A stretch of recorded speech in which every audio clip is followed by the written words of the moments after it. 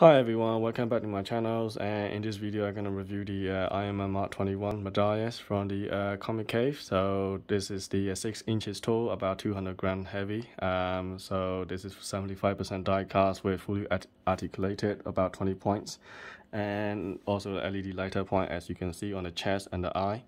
Now I can get this one from the Hot Toys Midas as well. I wanted to get that one after I seen the Justin collection videos, but I decided to cancel it because of a lot of people in social media complaining that the quality control is not very good, and the paint job is amazing. It's really nice and glossy compared to this Comicave. This is not that glossy as I was hoping for, and you can see on the actual photos on the box is really awesome, and this is what I was hoping for, but the reality is not that glossy as I was hoping for, so which is really disappointing.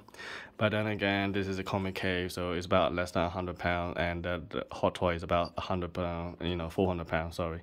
So it's 4 times the price on that. So now I will have to see this one in person when I go back to Hong Kong, and because they have lots of paint quality control. So if I see this one in person, if I have identify that there is no flaw with the paint job, then I'll pick it up in the future.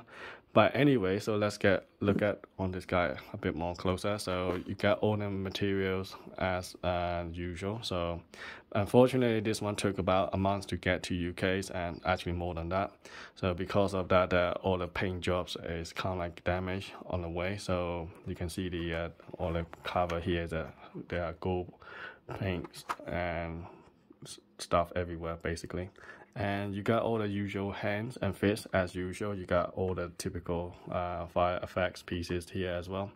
And this one is fully kitted out with all the weapons and accessories. So if I show you closer, now you got LED lighter point as usual. The chest is very bright. The eyes are okay, not too bright as the chest. And as you can see, the chest is really damaged on the paint job, which is really disappointing. But then again, I can't do anything about it. That's the way it is. They should have put some kind of plastic cover on the chest, or some kind of like a foam to cover the paint to protect it.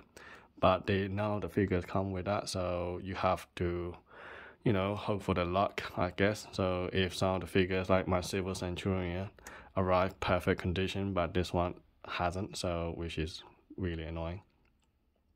Nevertheless, and I put all the weapons on here. So I got all the shoulder rockets and arm rockets here, and also on the side, and also has some rocket in here. So they're all fully kitted out.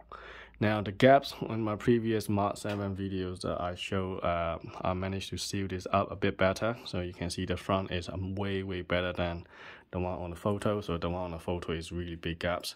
Now because I push it too hard on the front and it seals-ish, but at the back then it creates more gaps. Now obviously you don't have this problem in the Hot Toys, but then again, don't forget the price that you're paying for £400.